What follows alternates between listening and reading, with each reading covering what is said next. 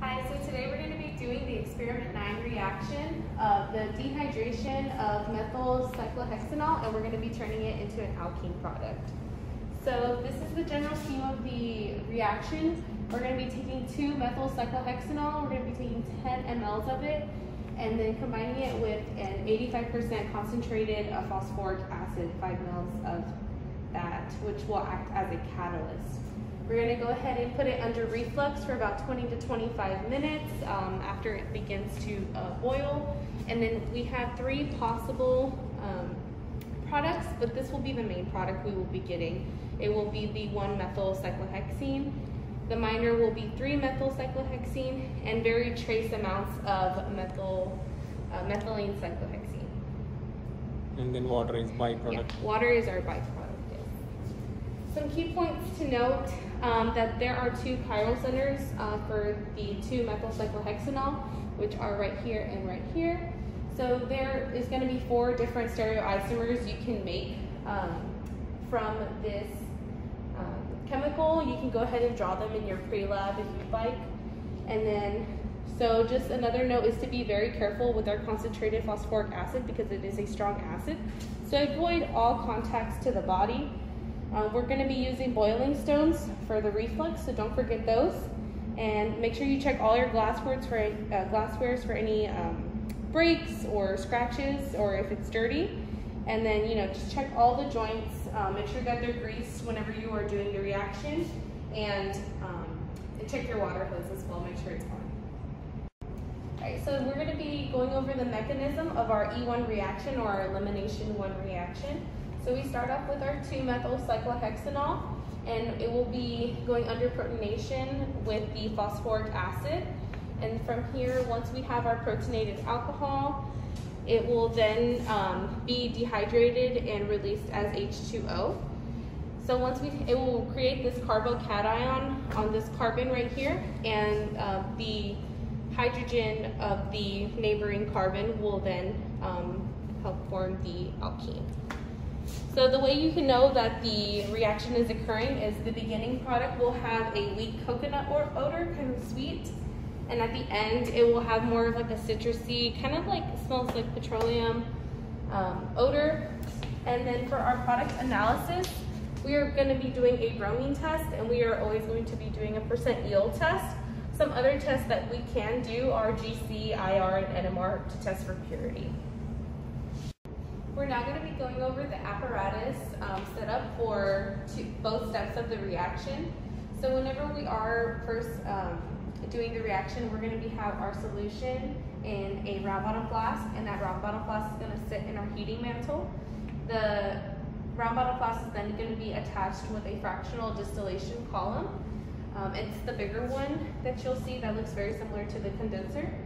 And then attached to that, we're going to go ahead and add a 3-way adapter, or it's also called a distilling head.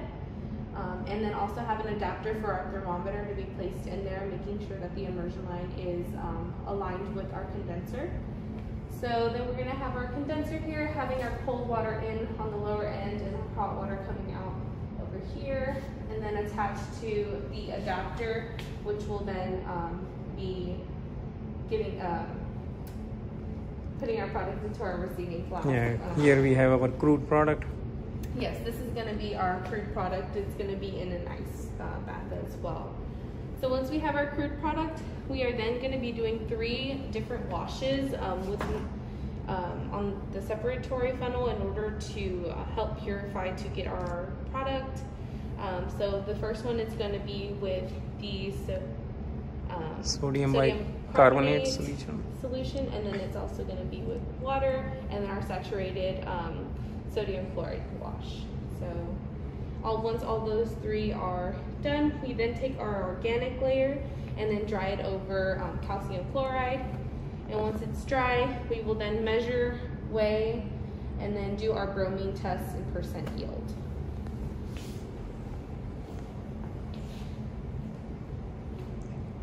Okay, so before starting this dehydration of 2-methylcyclohexanol reaction, make sure you are in wear proper clothes, personal protective equipment, gloves, goggles, full pant, gloves, soak our shoes, and then now you are ready to go. So here we have our reel. Hi, in order to do our experiment today, we're going to be using a variety of glassware. The biggest ones to note are going to be your simple distillation condenser and your fractional distillation. This one's also a condenser, but it's fairly larger, as you can tell. So in order to make sure to be able to tell the difference between the two. This one you're used to using, this one's going to be a little bit bigger. As well as our separator funnel, I'm sure you are familiar with as well. The two chemicals that we are going to be using in our experiment today are 2-methylcyclohexene and this is 2-methylcyclohexanol and concentrated phosphoric acid. Alright, so now we're going to go ahead and measure out 10 mLs of the 2-methylcyclohexanol, and we're going to do this in the graduated cylinder. Just make sure you're doing it under the fume hood, and then whenever you are pipetting, make sure you do not tilt the pipette upside down, or else it can contaminate the bowl.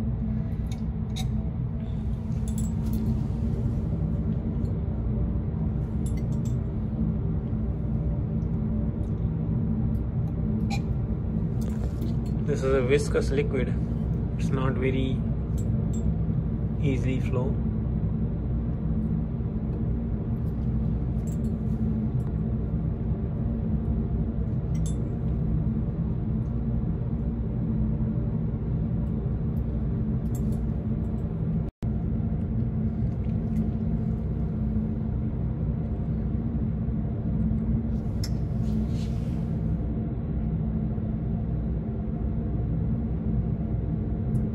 Now this is 10 ml.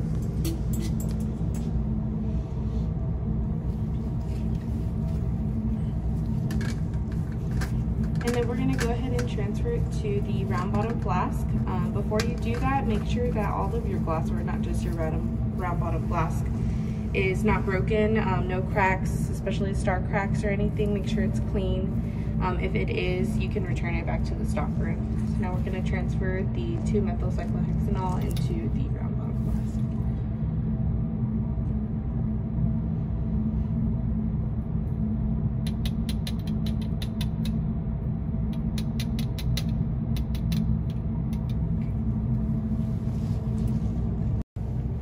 Now we're going to go ahead and measure out 5 mLs of the concentrated phosphoric acid.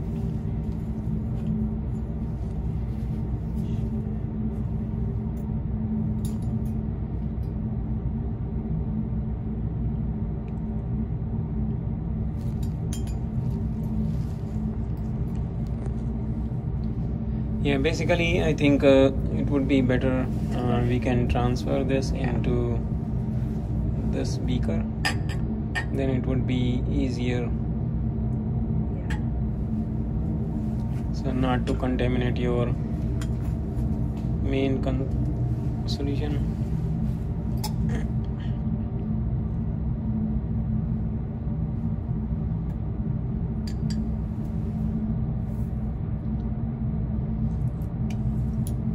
This is also very viscous, look like. Yeah, it oily. feels like it, yeah.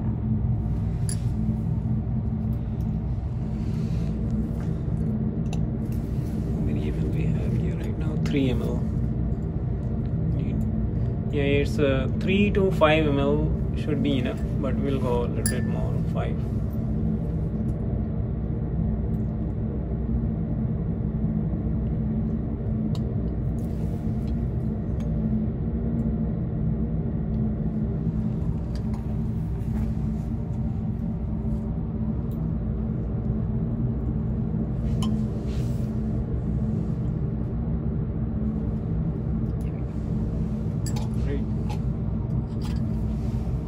Then transfer it into same amount of flask.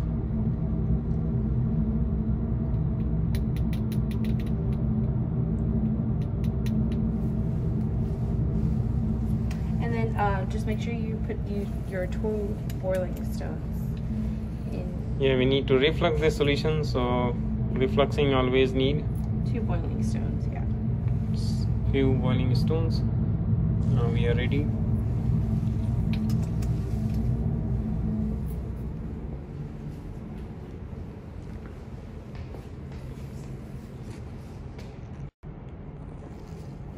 We are now going to put the round bottom flask into our heating mantle.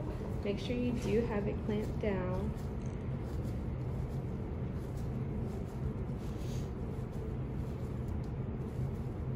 That way it is secure. And then we can lower it down to here. Okay.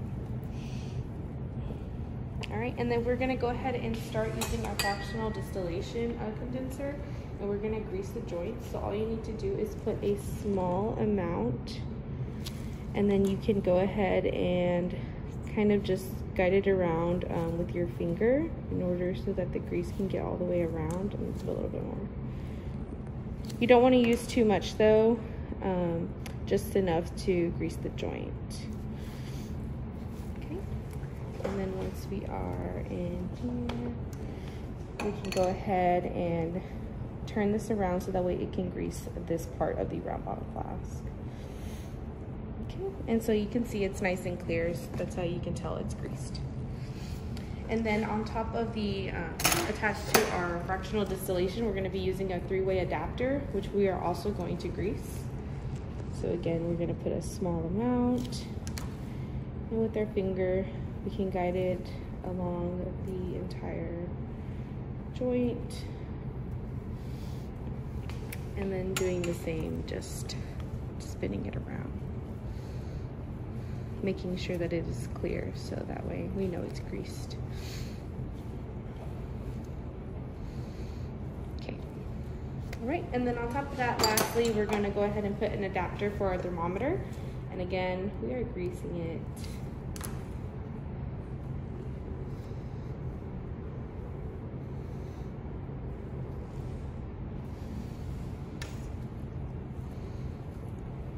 And now there will be thermometer on this top. Yes. Nice. So they are all transparent joints, which means they have grease.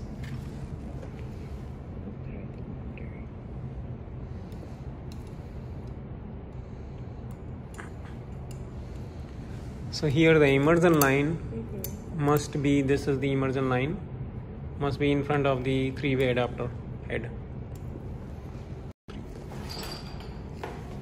Next, we're going to be attaching our condenser, and so we need to make sure that this joint is greased for it.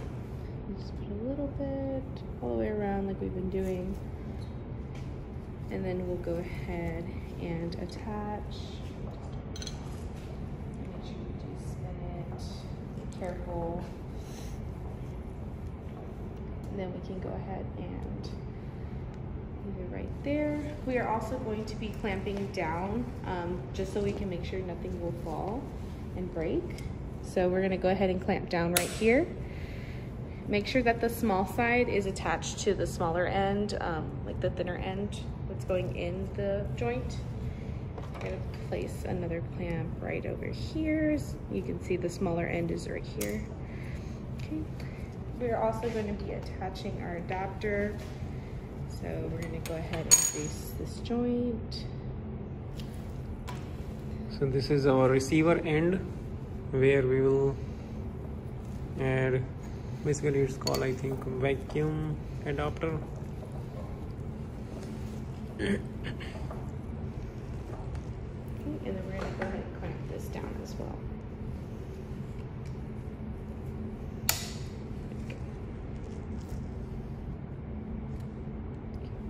Nice. And then lastly, we're going to go ahead and attach the hose. The way the hose is attached, we're going to be doing water in on this end and water out on that end. So we're going to go ahead and grab this. This is our water in at your lab station. Go ahead and attach this. And then your water out.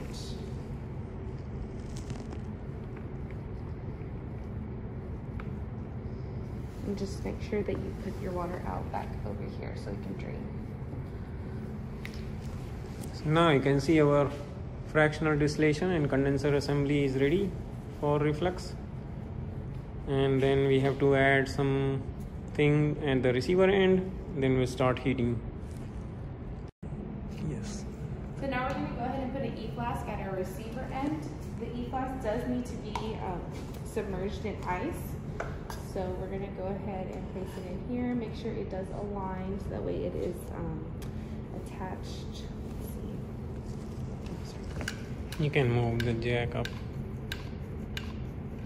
That way it does not spill outside of the Yes. Okay.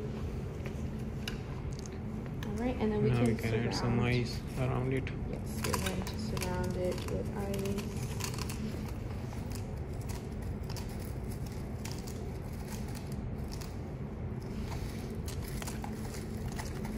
We can put later.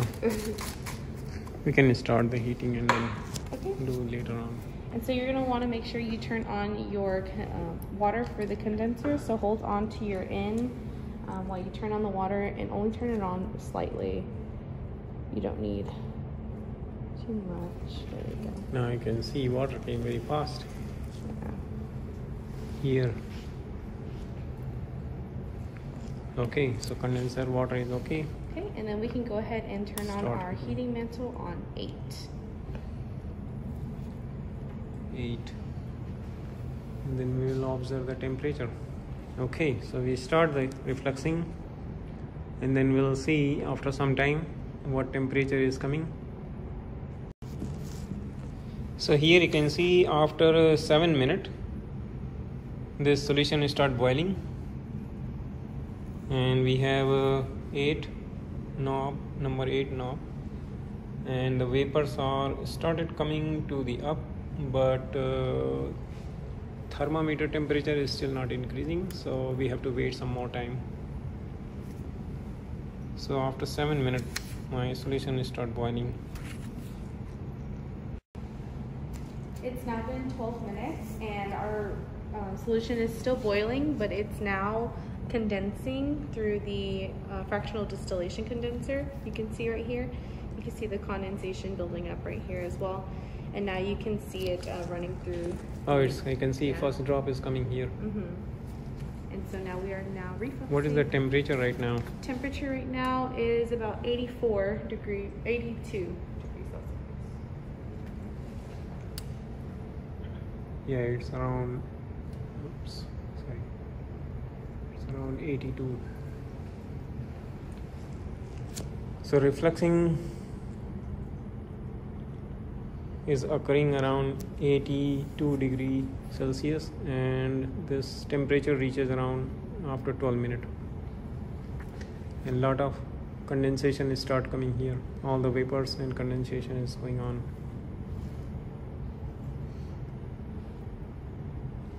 And here we can see that start dripping solution. Nice.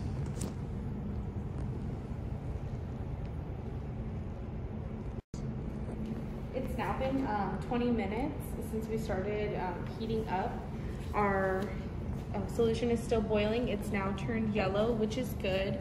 There's nothing wrong with that, and it's still condensing and cooling, and you can see it trickling down and giving us our product, not our final product, but, and so we're gonna keep doing this until there's only about 1 to 2 mLs left in the round bottom flask. So we're still gonna keep refluxing.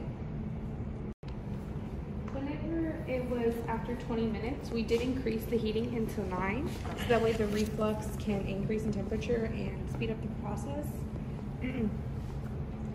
So here, after increasing temperature to 9 knob number, this temperature in the thermometer we observe it reaches around 106 degrees Celsius, and now it's a little bit cooler. Might be almost reaction is over, so probably we will wait maybe 5 minutes more, then we will stop it.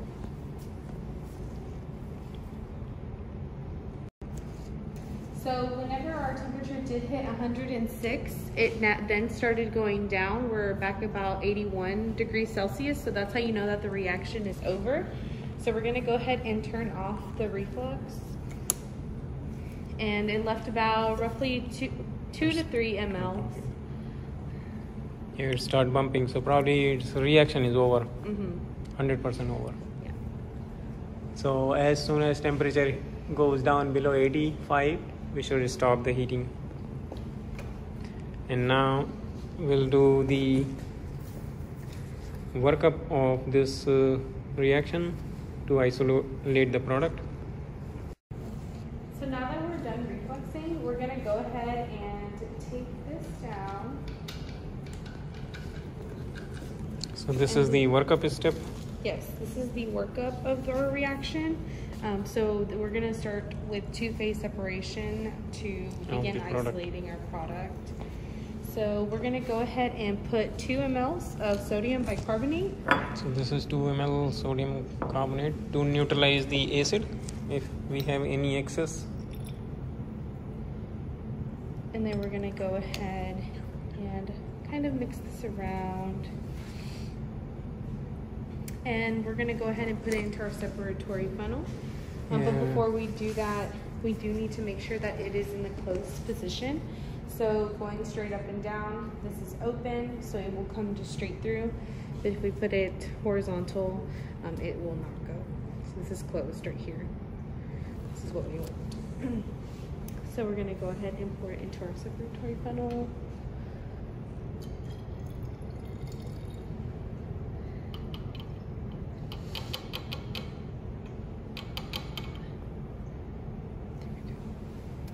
All right, and so now we're gonna go ahead and rinse this off with water just so we can get all of our product.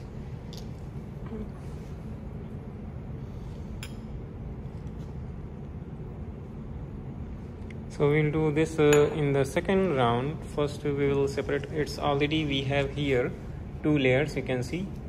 So let's remove this one first. Okay, so now you can see very nice 2 layers you can see in your separatory funnel. See, upper layer is your product, which is alkene, and the lower layer is the aqueous layer, which is the washing with the sodium bicarb. So the best way to shake this one, hold it with your one hand and hold this from your palm and close upside down, and then release the racer first, ventilate and then shake it like this. Vent again, then shake. One more vent and then shake. One more vent and then close. Then put it on the O-ring stand and then open this stopper. And wait till the 2 layers nicely separated out again. So now you can see the 2 layers are separated. We'll collect the bottom layer. Very gently you have to open it. And this is the aqueous layer. We can throw this one. And now we'll do this water wash with 10 ml of water.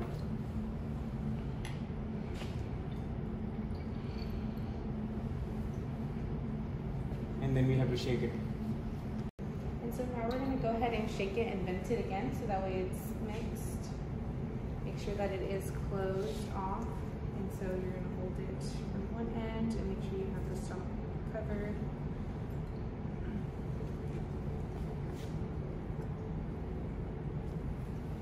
Shake,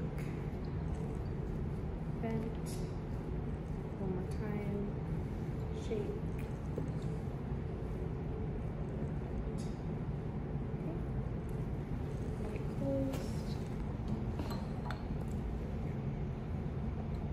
And then you just wait for the layers to separate once again.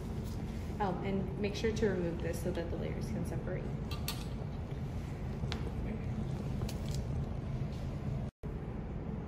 Now we can see that the layers have separated again, so we're going to go ahead and drain the aqueous layer from the organic.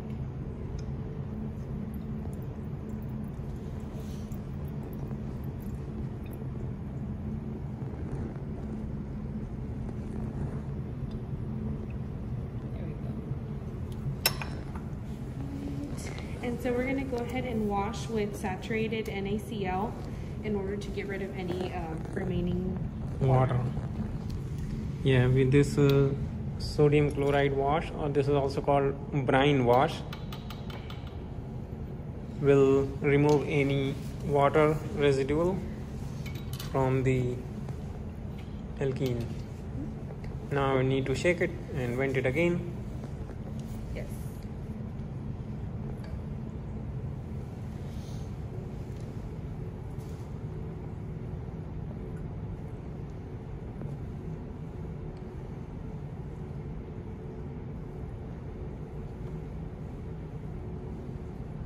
Good.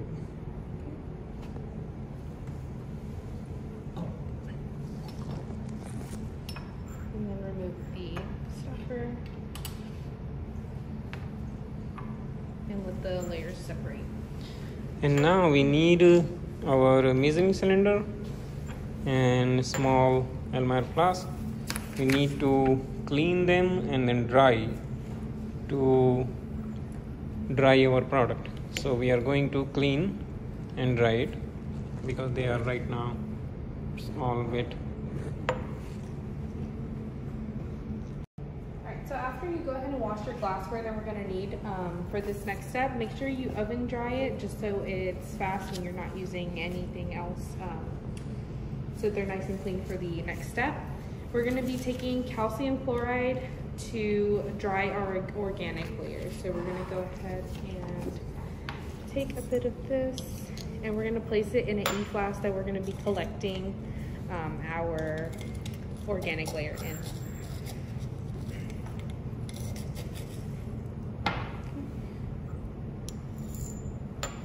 A little bit more.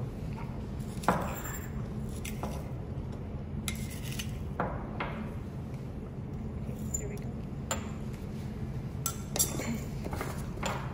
So now let's drain out this last layer of aqueous. So this is the sodium chloride layer which we are removing.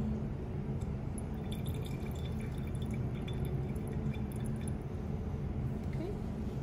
A little bit more, so that we can, that's it. There we go. Okay. And now we will dry our organic layer, which is product, directly on the calcium chloride. Oh. We lose a little bit. Yeah, this is called experimental error.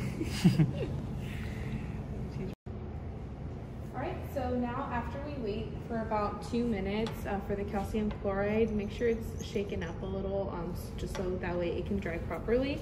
We're going to go ahead and transfer very carefully to our graduated cylinder, but first we're going to have to weigh it. So we're going to go ahead and place it on the scale. And close this. And then we're going to go ahead and wait for it to set and then hit tare. That way we have the weight of just of our product. Go ahead and grab this. And now we can go ahead and transfer very carefully. So you have to decant very slowly, not to calcium chloride.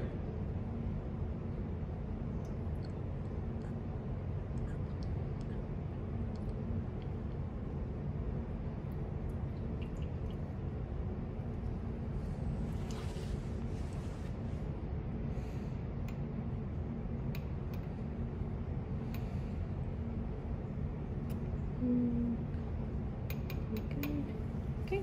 Nice. So how many mLs we have here? We have about Approximately 5. Let's see, like about 56.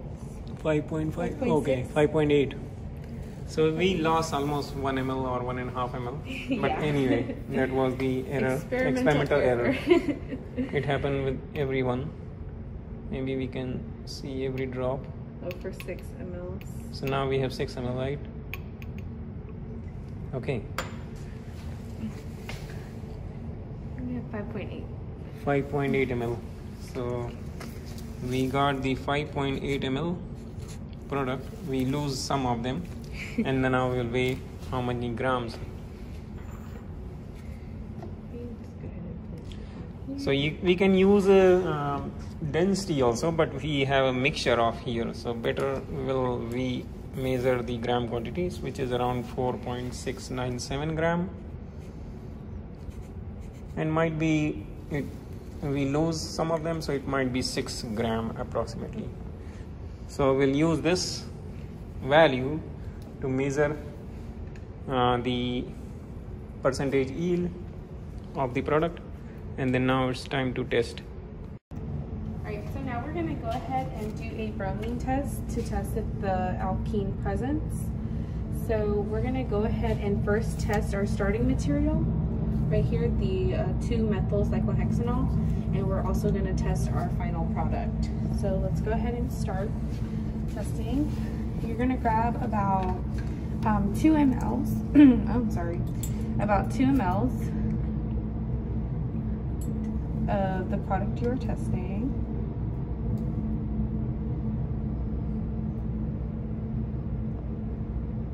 Yeah, and this will be enough, probably even 1.5 ml.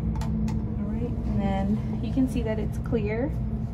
Yes. And then we're going to go ahead and add just 2 drops. Yeah, bromine solution is red, and see what happens.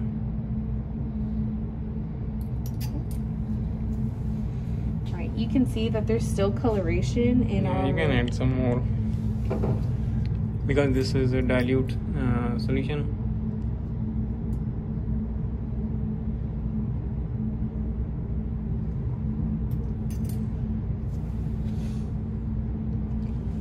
So bromine will not decolorize with cyclohexanol, so it will remain yellow color. Now we'll test for the product. For our product. So whenever you're doing this, you are going to grab also 2 mLs, and you're only going to put in about 2 to 3 drops, but we're just going to go ahead and put drops with our remaining. You can see directly it's no change in compare. So this is starting material, and now you can see our reaction works. That there is an alkene present. So you can test like this one. This is with the starting material, and this is the product. Even if you will add more, you can see directly bromine will decolorize, so it means we have alkene. So now the fun part is remaining, that is the cleaning of the glasswares. So to clean all the assemblies, you have to be very gentle to remove the all the assemblies. And then here you can see we have a hexane, and we have in this water and organic waste. So for cleaning, we have to use hexanes to remove the grease. Put the hexane on paper towel and then rub it inside like this one, and then rinse all the glasswares with the acetone, and then soap and water, and then finally give the acetone and dry it. Then you will be ready to go from the lab. We'll make sure everything nice and clean, not broken.